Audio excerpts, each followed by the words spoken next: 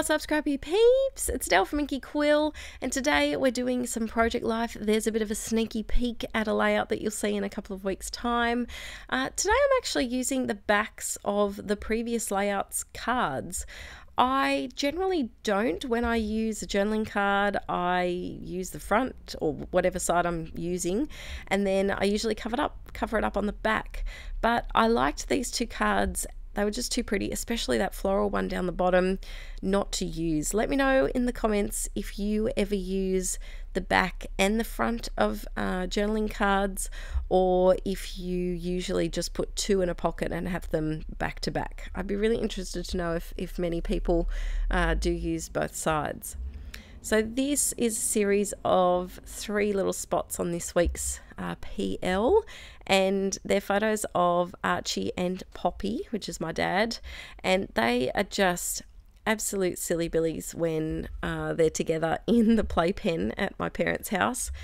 And my dad's favourite thing is to build towers for Archie, and then Archie comes along and destroys them and stomps all the blocks and giggles his head off. And so I was glad that when I was over there earlier this year, I was able to capture some photos of them in playpen mode, because I don't think Archie will fit in there for too long. I think he's soon going to figure out how to escape. He turns 18 months soon, and the climbing is real. It's not going to take long, I don't think. I'm using a stamp set that's not part of the PL kit for this month, but it's just beautiful. It's available on the Citrus Juice website for September, and it's got a magical theme. You will see this stamp set crop up in a few other videos because I love it so much, especially this star little doodly piece. I wanted to just do a little bit of journaling. I didn't need to do too much, and the photos were quite busy.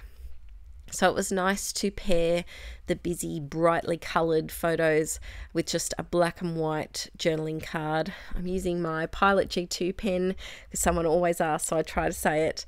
And I think it's a 0.7 thickness. It's just my fave pen at the moment. And I'm just adding a bit of journaling. My writing is actually quite small. I think it's because I am so used to, back in the day, marking students' work and trying to squeeze in little feedback comments in between their paragraphs and their writing with not much success. So I write quite small, and I usually write two lines of text per line of journal print, if that makes any sense at all. And I quite like the look of the small writing in my PL. Added a half doodly border, and those 3 cards are all done. Next up, I have this photo of my mum and dad's dog, and I just wanted to add one of these big gold words, and I try to figure out which one to put for a long time, and I wanted to put happy, but my childhood dog's name was Happy, and this was not the replacement dog, but the next dog after. So Happy passed away, I think it was about 2 or 3 months before I moved out of home. And then Nellie came along just after I moved home, because I think the house was a little bit empty, and so I didn't want to put Happy there because it was just too confusing for me. So I decided to go with Loving, and I'm adding a little journaling label here just to add a little bit of extra text. I think that it's nice to have a stash of labels on hand. I find them so handy. How many times can I say hand and handy? I find them so handy for my project life, because sometimes you just want to add a snippet of journaling. So it might be where you were or why you were there, just a little bit of information that you can't get from the photo. Other times you want to go more in depth with an entire journaling card, but labels are great for when it's just an everyday photo that doesn't really require a lot of emotion or a lot of a lot of facts or a lot of details to go with it.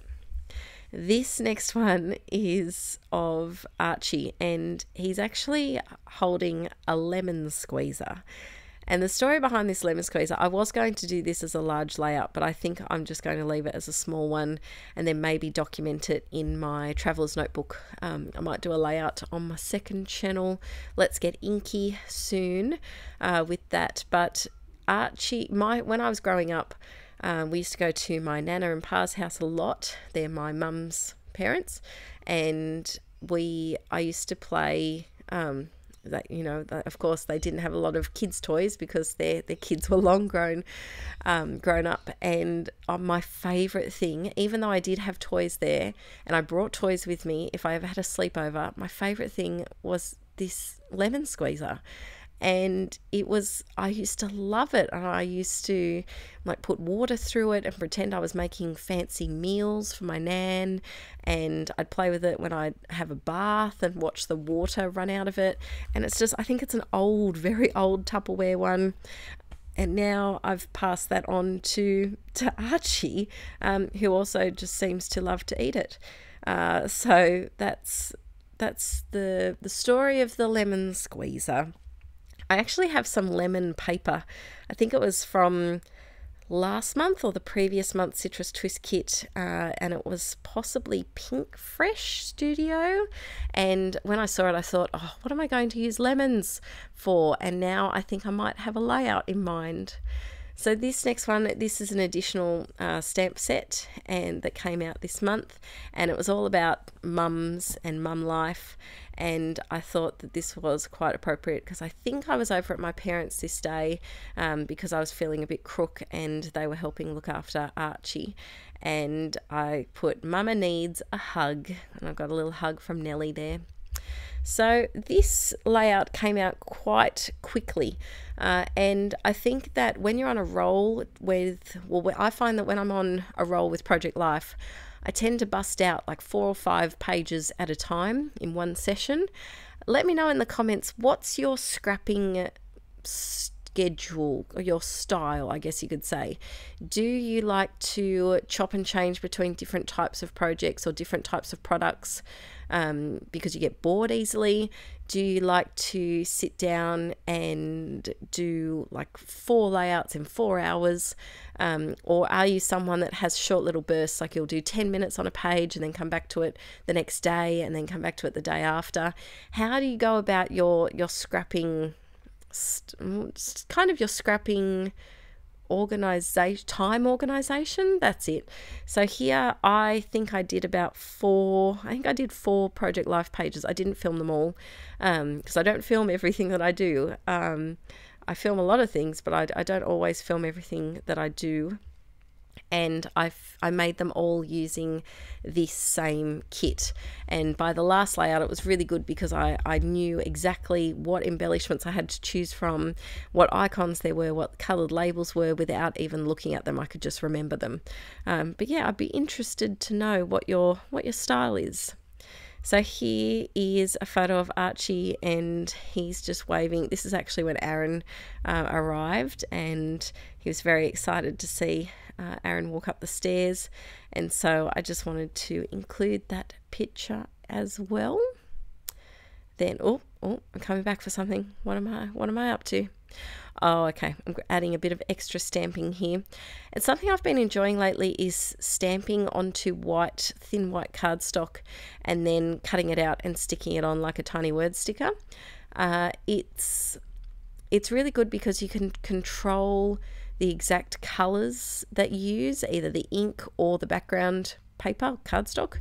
And it's fun because you can really combine different phrases, and instead of using chipboard pieces, which are a bit harder to cut apart, you can really chop and change and make it suit the occasion or the photo that you're documenting. So this page is all done. I hope you enjoyed this little bonus video today. You can head over to the Citrus Twist blog if you'd like to see more up close photos of this layout. I've had a really fun time with the kits this month. They were bursting with so many things. You'll see there'll be a journal with me video on Let's Get Inky very soon, and also a layout coming up very soon using the kits. But don't forget to give this video a thumbs up if you enjoyed it. It helps me out a lot, and I'll see you in the next video. Bye.